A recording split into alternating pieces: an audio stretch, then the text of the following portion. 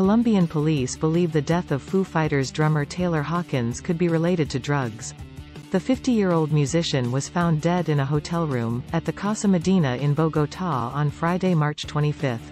A short time later, the Metropolitan Police of Bogotá released a statement, published by several news outlets in Colombia. The statement indicated that those close to him believed his death could be related to the consumption of narcotic substances. However, they cautioned that the cause of death has yet to be established. The Bogotá municipal government said, the city's emergency center received a report of a patient with chest pain and sent an ambulance on Friday evening. Paramedics attempted to revive him, but there was no response and Hawkins was declared dead at the hotel in northern Bogotá, the statement added.